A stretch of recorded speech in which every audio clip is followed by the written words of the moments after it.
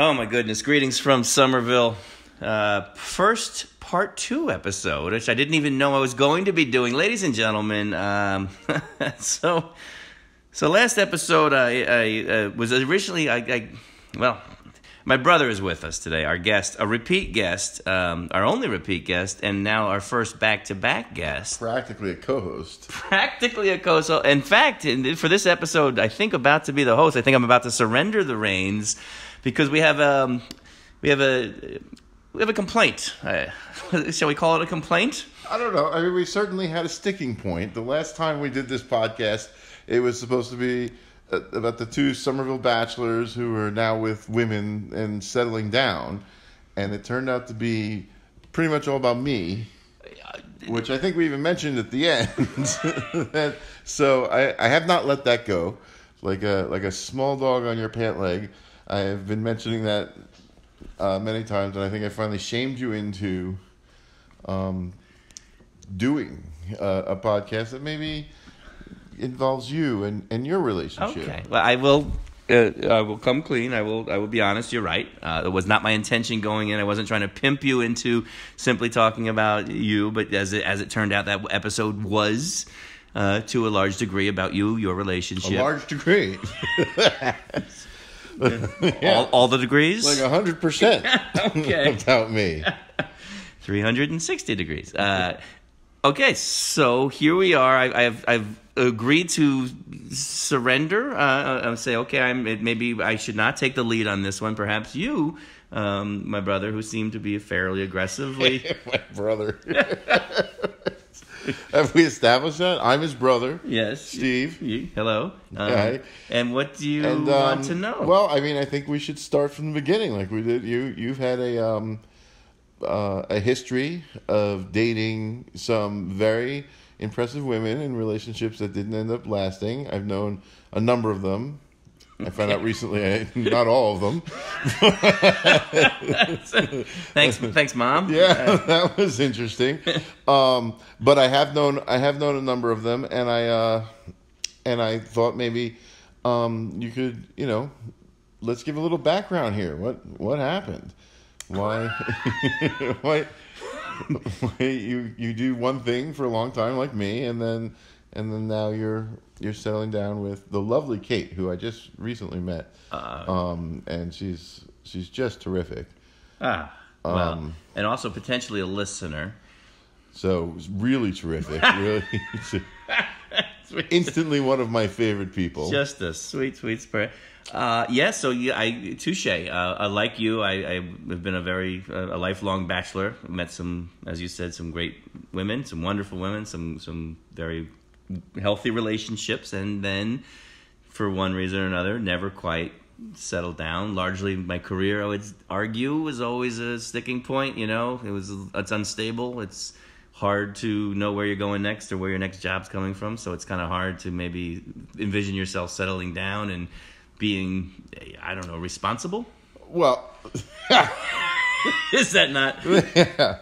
I mean, yes and no. There are certainly plenty of comedians who have settled down. True. And been responsible. Yes. And we've had some on this. So very while podcast. I'm saying I've heard actually people who have been married, and so while I'm saying that's certainly a contributing factor, I think you need to own it a little more. You're saying there's something about me, perhaps? Yeah, I mean, I spent 25 minutes saying it was something about me last time. So I think maybe, just to set the stage, I think that, what was it about relationships that were, that makes this one different?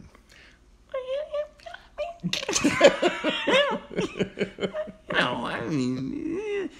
Well, I never considered myself someone who had I used to do 2 jokes, actually. I don't have a fear of commitment. I have a fear of making the wrong commitment. And then I also did that joke before that. That was I have a raging fear of commitment, and I don't even like to write in pen.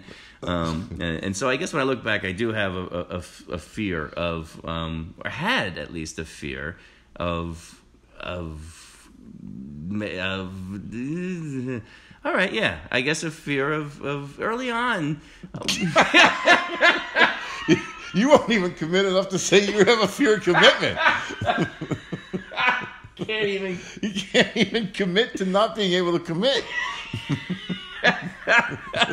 It's bordering pathological at this point. So, what are your other questions? No, I mean, I think that clears it up.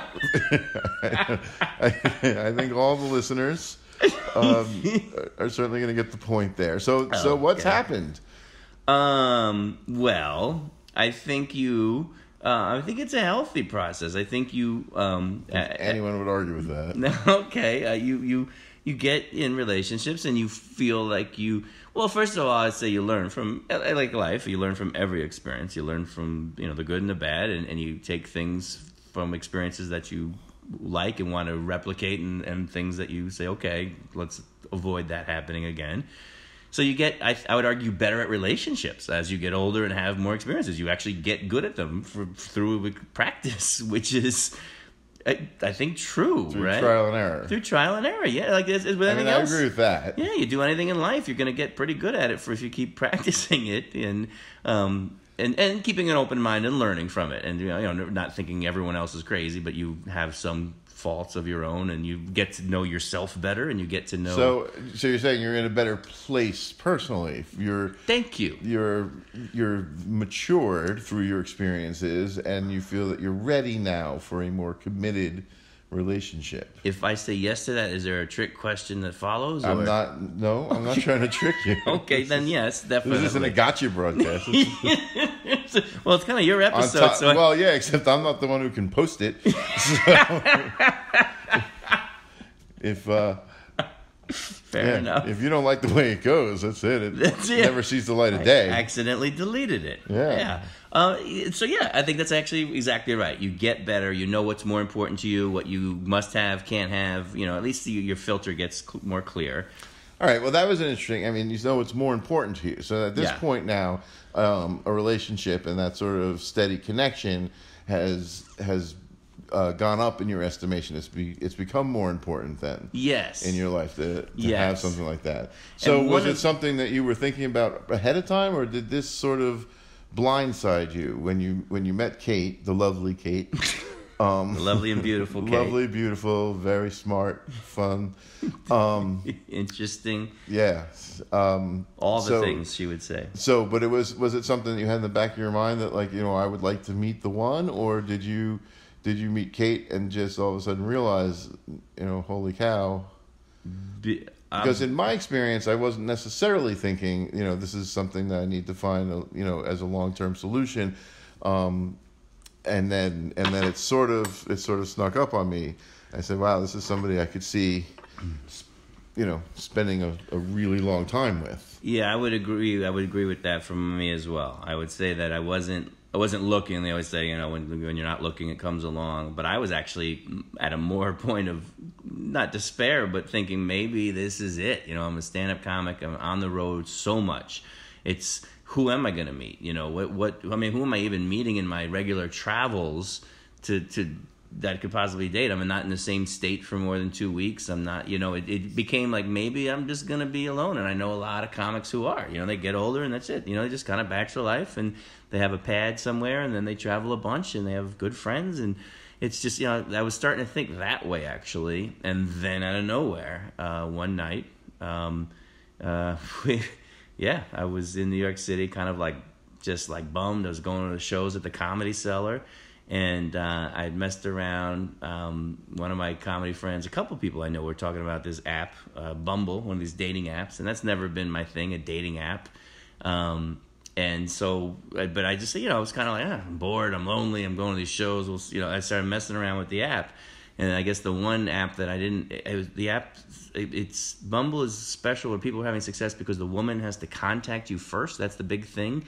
So, some apps, if you match, then anyone could write anyone. But this one, the woman has to decide to contact the man once they match. And I didn't even understand why. I was like, I don't know why what is that thing? And then it turns out there's some guys who aren't such gentlemen out there, and they send pictures of things, or they... I think it's a pretty high percentage. Yeah, or they badger and won't stop writing and all that. Yep. Yeah, so I didn't know. But anyway, I was messing around, and sure enough, we match, and she sends me a note. Turns out we went to the same school, same college, and that was... with Notre Dame, for all the people who know me, which is probably everyone who's listening. And so that was an instant, like, as my friend at the club, my Jewish friend at the club that night, the comedian said to me, "Oh, it's like meeting a fellow Jew. You cut through the BS, you know." It's just, yeah. It's like, yeah. So right away we had this great connection, this great thing. So we're bantering back and forth, and we go right past all the early BS, all the, who are you, what's your deal? You meet someone online, you sometimes spend days or weeks vetting them before you even agree to. Well, within 10 minutes, I'd give her my number. I'm like, look, we have things in common, people in common. You want to just text each other as opposed to write on this app. So we're texting, having a great back and forth. Again, just things in common, very comfortable. And I invite her to the show. I go, hey, I got a show at the Comedy Cellar. Kind of a cool thing to be able to say in New York City, I'm going to be up telling jokes in 20 minutes. Exactly. You want to pop by, I can get you in. Come see me be a rock star. Yeah. And she says, no. No thanks, I have plans. Also a slick move. Not a bad move. No, can't do it. Now, the rest of this story I will tell you is my version of the story. Okay, and you now know Kate, so perhaps she'll give you a different version. Yeah. I get mad. This really is starting out. I mean, you can just see how it blossomed from here. It's really she won't come see you. Now you're angry. And I'm pissed. You don't even know her. You've been texting her for 15 minutes. Yeah, I'm pissed. I'm angry at this woman. And so I get aloof. And so far, it does sound healthy. And I say, I don't know what we say, but, great, okay. She does have, having plans, dinner plans with friends, whatever it was. Great, have a good time. And I think she does some sort of, text you after, or you want, text me after, or you want to get a drink, something like that. And I go, fat chance in my head. No way. She missed her chance. That's it. She missed the Michael train. The Michael train that has been sitting in the station for 12 years alone. Yeah. It just decided to leave now. Waiting for a passenger for a decade. Finally, someone bought a ticket, and they're running a little behind. Nope, that's sorry. See ya. So, choo choo. Yeah, there is no 9:12. It's 8:14 or bust. Oh my goodness. Cut to, I do the shows, she's out with her friends, whatever, I don't know what's going on. Done with the show, still hanging out at the club. One of the great things about the Comedy Cellar is, they're very comic friendly. We're the stars there. They want us to be comfortable. They want our comics to hang. It's a great scene. Just great comics, the whole thing. And so I'm hanging out there, and I don't text her, and I'm thinking about her though. I'm like, oh man, what about that girl? No, not. And she's at dinner with her friends. I would later learn, and it's her friends who encourage her to text, because I guess she'd been there mentioning, like, wow, I met this guy, blah blah blah, and just. So you're both sort of psychos. Like you're mad at her because she won't come meet you because she already has plans, and she's already talking about her new boyfriend after 10 minutes of texting. Well, I don't think her new boyfriend. I think that I mean, she's texting with a stranger online for 10 minutes. That's the topic of conversation with her girlfriend. That's true. Who then throw her to the wolves. They're like, go. And actually, in fact, a girl and a guy, a couple that her friends are her, but really the guy is very feminine. So I'm kidding. I'm kidding, but let's be honest. You're one of the girls. I guess he's a listener. He's a listener. I like him already. He's the best. I'm teasing you, man. So they say you gotta text him. She texts me, and I get very excited. I'll be honest. My phone was in my hands. I get very excited. She texts, and right away I engage. You go, oh, absolutely done. Shows are over, but so the fury is dissipated. Well, she came running. She caught the train. She holding on to her hat, her shopping bags. Running down the tracks. Totally without me. She caught the train. This does very much sound like your version. So I start texting right away. There's a bar in New York City that's in between my apartment and a little pub, Four-Faced Liar, in between my place and the Comedy Cellar. And I said, hey, why don't we meet for a nightcap there? So, whatever, it's 11. Four-Faced Liar. Four-Faced Liar. That's Liar. Oh, God, I never even thought of that. Yeah, all right.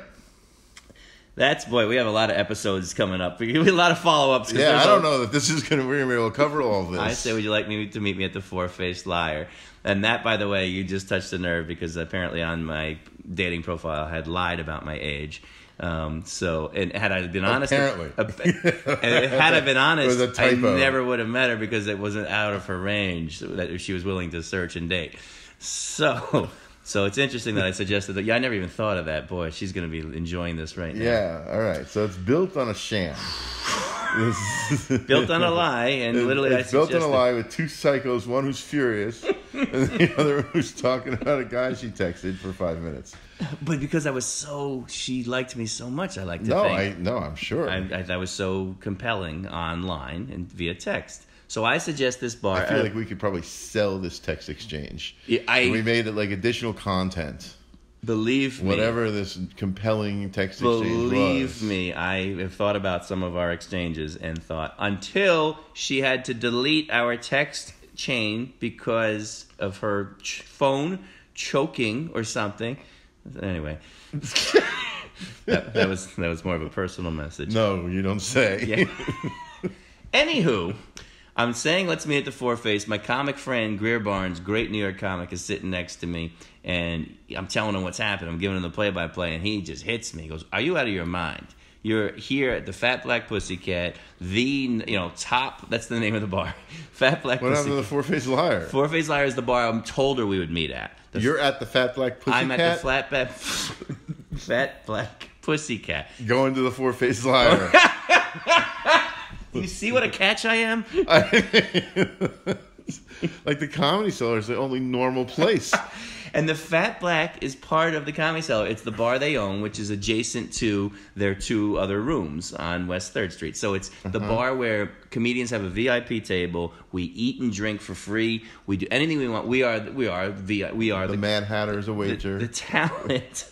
So my heat kicks me and goes, are you out of your mind? You are right now the king right here. You are a comedian at the Cellar, in your element, free drinks, VIP, whatever. And you're having, she mentions, can I bring my friends? So it was smart of her. I'm not going to come alone. Can you mind if my friends tag along? I guess make sure this guy's not a psycho. Right, you're not going to abduct her. Right. And so he goes, change, have them meet you here. And I was like, oh, what a power move that is. I don't think like that. I'm not a player in that way. But my buddy's like, oh, no, you meet her here, your turf, your everything. So I tell her, meet me, actually, would you mind coming here? And then I tell him, it's crowded. It's a weekend, a Friday night. And I say, would you, drop my name at the door and tell the doorman you're at the, I'm at the VIP table. I do one of these just horrible, not me. Say you're with Michael Somerville and I told you to meet you at the VIP table. And she just texts back, no. Just, no, not good. I'll get in on my own and I'll find you. Oh, so she'll come to the bar, she's not dropping your name. Yeah. Maybe I skipped a few exchanges. She said, "Okay, great, we'll come there." And then I'm sorry. Then I say, "Okay, when you come, do this." I thought she was going to say, "No, let's not change the venue." No. I'm sorry. She agreed to the venue. She did not agree to the way she should enter the venue. She's going to get in on her own. She can get her own way, buy her own drink, and come over.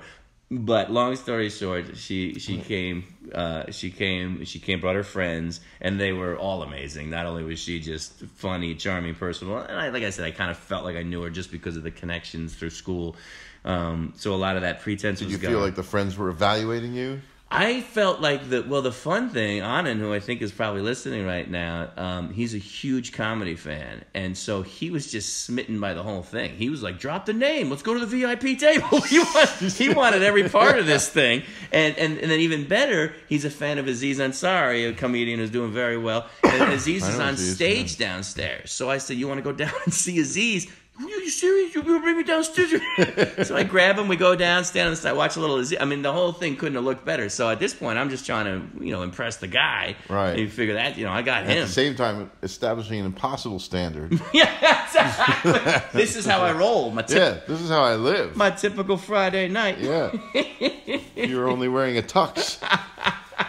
Exactly. Exactly. I never want to see these people again because there's no way I can keep this up. Yeah, no, I can't top it. I can't even match it. But we have a drink, we chat, we get to know, and sure enough, it was, and I will say, one of those things that you just, You know, I will say I've never felt more comfortable with somebody in my life, and that was the one thing I realized right away. It's a very important sign when you're comfortable with someone right off the bat. So comfortable, and I've never been that comfortable with anyone. You have a few laughs. Definitely. All right. So then you part ways then that evening after the meeting? We do. We part ways. They take off. The friends trust and say, okay, this guy's good. They're getting tired. They're going to peel off, and they do. And we hang out for a little more, walk her back to her place. And both being Notre Dame graduates, very strict Catholic rules at Notre Dame. Very absolute single-sex dorms, parietals, which means women have to be out of men's dorms by midnight and vice versa. If you get thrown out of school if they get caught, that kind of thing. And so, I didn't know what the rules were. Maybe invited up or something. Nope. No, that's not happening. Very much a good night and, have each other's numbers and whatnot. But I will say, texted immediately. I mean, the next day, and ever since I've traveled an awful lot. I've been gone most of the year, which has been a bit of a challenge. Right. Well, you're jumping ahead. So you started texting. You guys knew there was a connection. You liked each other. Yes. But now there's got to be an official first date. That was really more a meet. There's got to be the two of you decided to get together the next time. That is. And I think that's probably. Well, I mean, I hope, because I brought it up, it's an interesting story. Well, that is a good story. There was an official first date, but it wasn't the next time I saw her.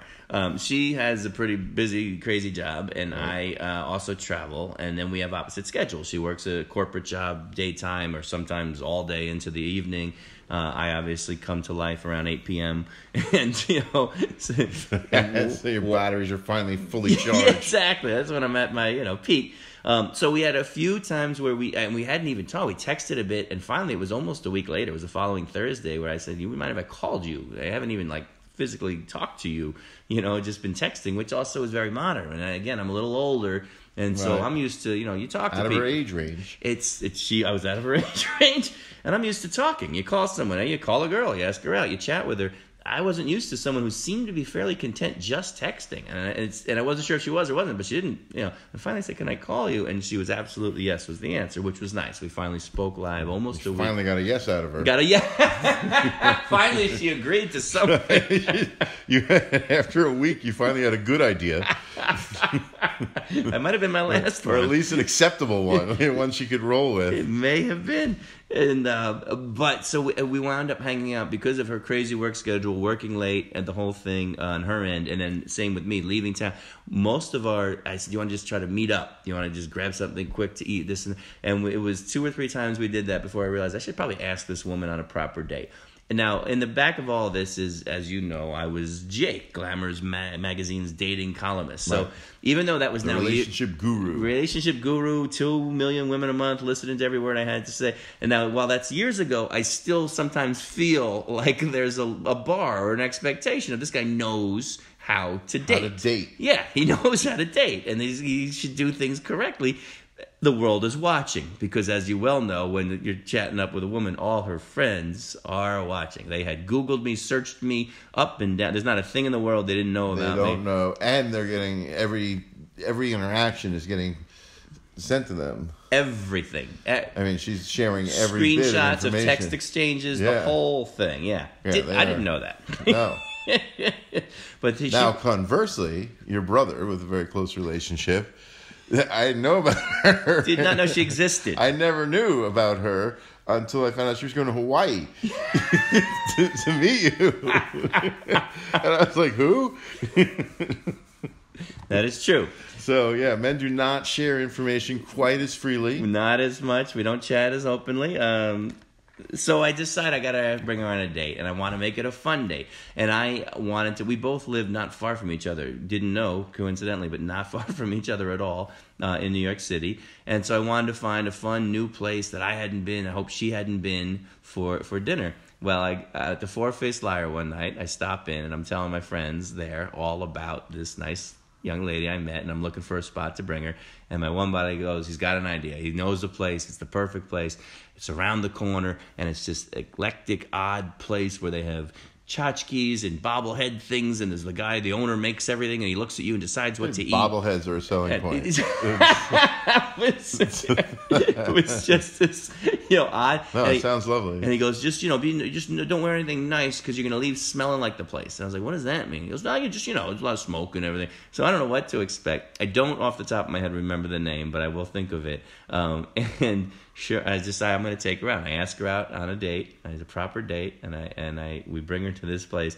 And I was under the impression if I dropped this guy's name, that just, the back door opened and the world came, that kind of thing. He said, mention me, because I go in all the time, tell him, Jimmy sent you.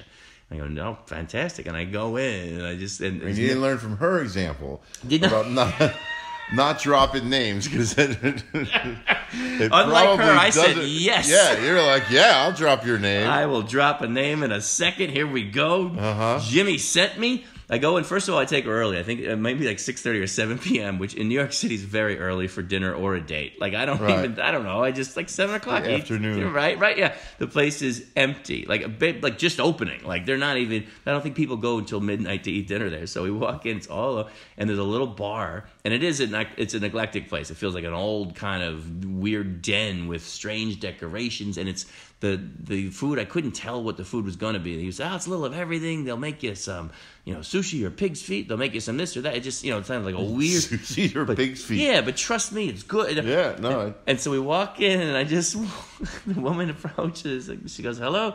I go, I said, Jimmy sent me. And she goes, okay. Where would you like to sit? You're like, see what Jimmy's name does? We get our choice of tables. Choice of anywhere. Yeah. And there's no one in the place. Literally, not one other customer. Not a big place. So there's a little bar over there, looks like a little sushi bar with a screen and bobbleheads and little Disney characters. Bobbleheads again. It's just, they're everywhere. Disney characters. There's an A-Rod thing. And so I said, let's sit at the bar. That's usually, on a date, a little interaction with the bartender / chef. It looked like the whole thing was happening behind there. I go, all right, that's kind of like, let's saddle up and have a little fun. He sees us, runs over, and puts in a Disney film. There's a VCR with a TV on the bar, and he just, and he puts in a Disney film for us, like one of those animated Disney films. An animated Disney film? Yeah, and then leaves. He goes, okay, they'll have a little watch. So we're watching the Disney film. Was he babysitting? So the woman comes over. You guys want cookies? And says, would you some cookies? Would you like a beer? And we both, within yes. Because we had never done anything but, been out quickly. And all of a sudden I was on a date. And I think she was nervous. I was nervous. We were both kind of having this moment of like, do we have anything in common? Like, we've clicked before, late night banter and a comedian comedy. Right, but you've never had to spend this concentrated time staring at each other, trying to come up with stuff to talk about. What are we going to talk about? Yeah. So the bartender / owner / chef, whoever comes, finally comes over, and I go again. Jimmy sent us because it worked out so well the first time. And he goes, "What would you like?"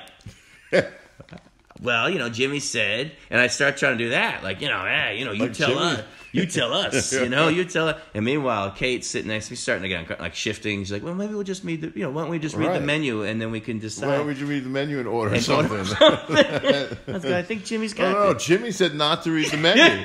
Jimmy said. So thankfully, she finally kind of steps up. And like I've got, I'm on my second beer, within 9 seconds, just Jimmy's gonna do this. Jimmy's gonna take care of this. Jimmy said drink Blue Moon. Kate thankfully says, why don't we just order a few appetizers? You didn't show me the handshake. And take it from there. And so thankfully she does. She goes, I like this. I'm not eating pig's feet. I like that. Not eating pig's Let's feet. get these three things. And God bless her, the night from there went better. We ate. We started to laugh. We realized it was not up to anyone but us to order more food. We had, I think, wound up just eating like 11 appetizers because we couldn't really figure out the menu. And we wound up being like a lot of appetizers, no real entree, but enough to fill us up. What's wrong with Jimmy? Jimmy? This bobblehead place, you can't even... You two are both brilliant, not brilliant, but, intelligent adults. Yeah, we couldn't... You can't read the menu. It was weird. It was in a different language in places. The guy's a chef and a bartender and an owner, and he's sweeping the floor. And we did smell like it. When we left, we smelled like full-on, just smoked, like you ever been near like cooking smoke. Exactly. We did smell like that. All our clothes, our hair, everything. Did you warn her about that ahead of time? I did not. Okay. I did not. She probably wore something nice for a first date. I'm sure she did. She looked very good, yeah. Yeah, which now has to be dry cleaned. Yes. And her has to wash her hair. But that was our first date. I can't believe we almost skipped it. Like, we almost skipped the first date. But So you're right. anyway, but the connection was made. At that point, it was solidified. And so now you, getting back to you, realized that this was somebody that had potential. Absolutely. And that now, so we continue forward, and you spend a lot of time out of town, and you guys are communicating, and I assume you're seeing each other more, having other dates when you are around. So at what point does it start to slip into, this might be more than just another girlfriend? This might be something, substantive or long term, even. Well, hey, this has been Greetings from Somerville, ladies and gentlemen. Thank you for thank you for joining us. I didn't even say something you could commit to. I worked around it. That is, well, now, interestingly, you're right. You touched on some things that are probably worth mentioning. I travel a lot, and this past particular summer, when I was traveling a lot. I was gone a lot. And so we had this, great, date and fun time. And, wow, this person's amazing. And then I'd literally leave for 2, 3, 4 weeks. And so text a bit. FaceTime. She's a FaceTimer, which most guys are not. You and I have talked about this.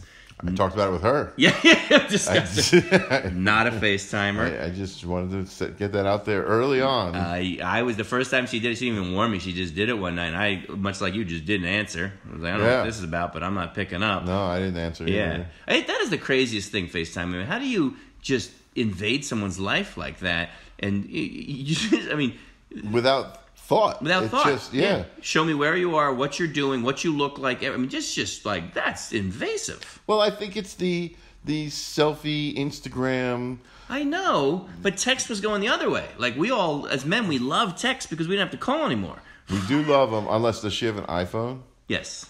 So the only problem with iPhone text is that you get the little bubble when you start to write something. When you start to write. And so in a new relationship, you have to think about what you're going to say because you can't keep changing your mind. I write it in email. I go to email and write my response and then practice Google it. Docs. Yes, exactly. And then cut and paste it. And then that's exactly what I do. I can't tell you in my drafts how many old starting texts I've got. I just didn't delete it. When you're in a new relationship, I started dating Kathy and she didn't have an iPhone. I was so happy. The best thing ever. I was like, thank God. It's like dating dad.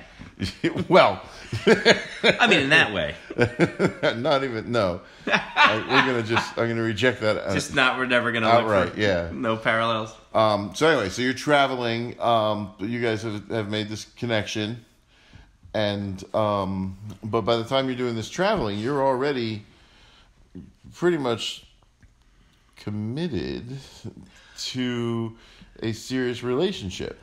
That I don't know. I would say, I mean, yes, the answer is I was certainly interested in her. I wasn't interested in anyone else. I was thinking about her. I loved chatting with her. I loved hearing from her. But I was gone a bunch. I hadn't spent a lot of actual time with her, actual hours. I mean, literally, right, hours. And there's no substitute for spending time with people. Yeah, and so you feel good about someone, but exactly, physical time. And like I said, the beginning of that first date, boy, sitting there staring at each other like, oh shoot, are we only fun at midnight in a bar? Is this, right? No, you wouldn't be the first people. The sun's still up. Where's this going? But I knew I liked her. I knew I liked seeing her. And I was in Alaska performing for 2 weeks, and I was starting. I had a day off between the time I was done in Alaska and I was starting in Vegas. I had 1 day off in the middle, and I really just wanted to fly to Vegas and go, I'm exhausted. I've been on tour. I've been on the road. Just go. No, you're working your 2 hours a week. Yeah, doing my hour 45 a week. And you're so tired. Yeah, I'm about to fly cross country. After your cruise. Yeah, well, that, taxing. That's why people take them. No, I meant there was tax because it was international. Everyone comes back exhausted from their vacation. Exactly. Their Alaskan cruise. I work on them. Have you ever had to sign CDs? For 20 minutes after a 45-minute show? Yeah, like 5 minutes. They don't buy a lot of them. Oh, okay. Yeah, there's not but you got to talk to everyone who does. And then they know you, and you got to talk to them when they see you on the ship. And so I finished up the gig, and I'm supposed to be in Vegas, literally, a day and a half later. And I just want to go to Vegas, just straight to Vegas, go to sleep, relax, have a day off. But there's this woman in New York who's caught my fancy, and I decide to go ahead and fly back to New York and to see her for one night. And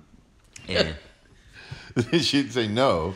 She didn't say no. All right. Yeah. You told her you were going to do it. It wasn't a surprise. Well, I dangled the carrot. U2, one of my favorite band, was at Madison Square Garden that night. So I thought I would sweeten the deal again, acting like the guy that I am not, in a lifestyle I can't maintain. Right. Why don't we go? I'll get us tickets to U2. I'm going to fly from Seattle to New York so we could see U2 before I go to Vegas. That's exactly what happened. I can't do it again for another 10 years. I'm still paying off the tickets on my... Right. But that's exactly what I did. I flew from Seattle to New York City, took her to U2, took her out all night, and then the next day got on a plane to Vegas, and she limped to a meeting. Now, at the U2 concert, did you tell them that Jimmy sent you? Jimmy sent me. So that was, and I have to say, when I first saw her, I hadn't seen her for a while, and I still didn't feel like I knew her that well when I first saw her that night to meet up for the concert. That's when I kind of said, "Oh, this was worth it. Like, this is exciting."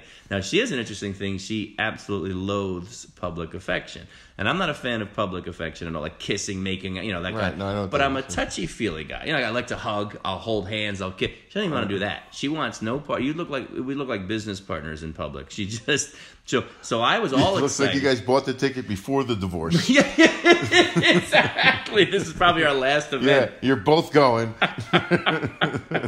That's kind of what it was. And so I am just, I'm an affectionate person. I'm a hugger. I hug friends. Guy friends I hug. Throw some people up. But it's who I am. I like that. Right. And she was, it was, so I'm just sitting there pawing at her all night, trying to not, inappropriate, just like, I want to touch this person. I like this person. I want to hug this person. No, like when a dog is trying to get you to pet it. Exactly. Putting your nose under her hands. Yeah, just like, I'm here, I'm seeing you, I'm leaving tomorrow. If you just want to scratch behind my ear. Well, she didn't want to scratch anything. I feel like that's TMI. I just, No, you took it too far. Okay. I had a cute dog analogy. Well, the answer to your question, though, is, and I take off again. I leave again the next day. I'm gone for another 10 days. And coming up, and the big thing of all this is now July. I'm leaving again for 2 weeks. I'm coming back for maybe a week and a half, and then I'm leaving for 10 weeks. And so at that point, I'm genuinely worried. I like this person, and how long is someone going to hang out and be like, this guy's never home, but he's fun when he is? And so we know from experience, not indefinitely. No, they don't wait forever. No, and there's something about being on the road 10 months out of the year that puts the kibosh on relationships. And not to mention, as a general, but many people, and sometimes correctly, think that, the life of a comic is this crazy road life. And some entertainers do have very entertaining road lives. I do not. I'm not a rock star. That new joke of mine is if TMZ ever has a picture of me next to a white powdery substance, it will be donuts. It's just, but I think they think, like, well, what's he up to on the road? What's this guy doing? Who's he with? And so they have trouble believing that I'm watching SportsCenter and eating chocolate cake in my hotel room.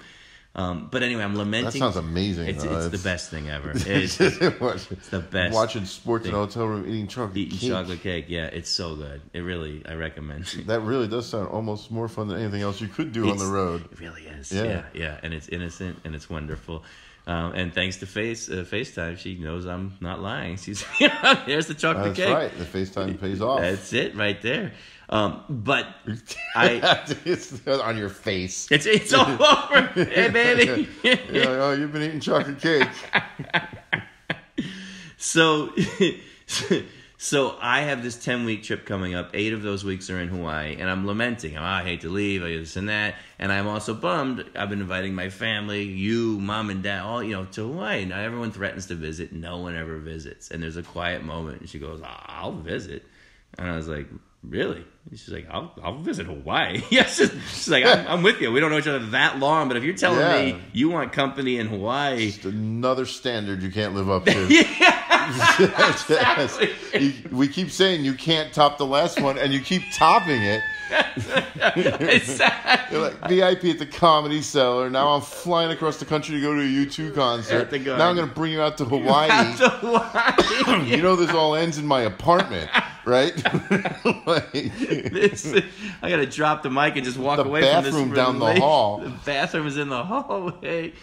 So I say yeah, and in a way I was thrilled. I mean, it does. I know it's Hawaii. I know it's hard to look for sympathy. But it must be a little bit stressful because you guys haven't established that relationship pattern or gotten into that groove at all. And now you're going to be on a ship in Hawaii she came out for a week? Full time. She came out for over 9 days. Not only the full week that I worked, but then she stayed an extra 2 days. So I told her to. I'm like, look, we're going to go back to Maui. We're going to do a little more in Maui. It's a great, right. yeah. So I also that's a real litmus test for this. That's what we figured. It's make or break.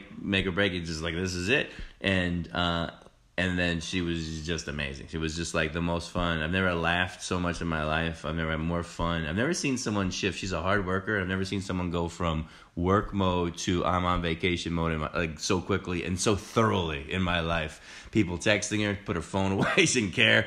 I'm away, I'm doing this. And I would say... so she didn't work at all. She didn't work at all. And she told... I happen to know about her that she is a very hard worker. Insane worker. Just a hard worker, but she looks for opportunities to work. Wants to work, loves to work, and is perfectionist, cannot stop working until she thinks it's been done perfectly, or it's pencils down, you gotta hand it in, right? And her coworkers, she's worked there 11 years at this company, her coworkers were concerned because she's never taken that long off in 11 years. She's never taken that, and they thought she might be sick. Thought some sick, and someone in the family, is everything okay? Yeah. And when she does take off, it's a day or two here, and she works. She goes to visit her family, and she just works 9 of the hours from home. And this is the first time she said, I'm not working, I'm not answering the phone, I'm not. Arguably, you're a good influence. I am a wonderful influence. Because you have to take a break. You have to. And not to mention Hawaii is 6 hours different. Kudos to her for really taking the break. Really took it. Not trying to work from Hawaii. No, really took it. And, part of it is we're transit to different islands, and then by the time you get in at 10, 11 Hawaii time with a 6-hour difference, it's already 5 p.m. in New York. A lot of the issues or questions by the time she had cell phone access were already settled and started. Done. Yeah, so she kind of had a little help that way. But no, she went full on. Well, good for her. Yeah, and that was where we had something. I've mentioned the hike. There was a few experiences. There was the hike, capital T, capital H. Capital T, capital H. Like the catch. There was. She calls it a walk. It was a hike. But that was, then those 9 days, and you came out going, wow, this is someone who, again, never more comfortable, never more, relaxed, and just had a great time. Didn't realize how funny she was. That was the other thing. You know me, I gotta laugh. I don't care how beautiful you are, I don't care how smart you are, I don't care, but to me... sense of humor is really paramount. Gotta be funny. Important. And gotta be able to laugh at yourself and be silly. Right. It's just, in our lives, we know we've had good and bad times, and we've laughed. We laughed through all of them. And it's probably inappropriate. But that puts us. We're already at 42 minutes, so I think for the first outing, does that at least satiate some of? It doesn't actually answer the one question I asked. What's that? What's different this time with you? But it certainly paints a very lovely picture of how you two got together, and we're all really happy that Hawaii went well. Tough place to be happy. Yeah, because so many couples fall apart in paradise when nobody's working. that really is a relationship crusher. If this is going to be a part 1, I'm totally comfortable with that. Okay. So this is already part 2 of your part 1. So now we're on. So I feel like mine was standalone. Maybe it was a little more. Part 2A. I don't know. I mean, I'm a little more succinct. I have a better economy with my stories. I feel I covered all mine in 25 minutes. Oh wow! Okay. So you're saying I'm rambling on my own podcast? No, it's all been great. I want to thank you for coming on your podcast. Thank you for having me on your podcast. On my podcast. Greetings from Somerville. Yes, co-hosted really by Michael and Steven Somerville. I think you should probably get used to this. Okay. I think this is going to be a very popular episode. Okay, if I post it. And then if there's a demand, and I would like to say this to the listeners, absolutely reach out. Tell Michael that we want some more. We want to know what happened after Hawaii up until to now. Hawaii some time ago, for those of you who don't follow him, his schedule closely, which it's not that long ago. It's long enough that there's other big adventures, I'm sure, in the interim. So, but reach out to Michael. Don't just rate him. Don't just review him. But actually, do like, rate, and review on iTunes. You can absolutely do those things, but also reach out to him. I mean, you can get in touch with him and tell him what you like and what you want to know. Greetings from Somerville at gmail.com. That's excellent. Yeah. Greetings at Somerville at gmail.com. Drop him a line. Do it anonymously. Create a fake account if you want. But let us know what else you'd like to know about Michael, his past, his current, and his potential future. I hope you guys all enjoyed my last episode with my brother here. We'll see you next time. Thanks for listening.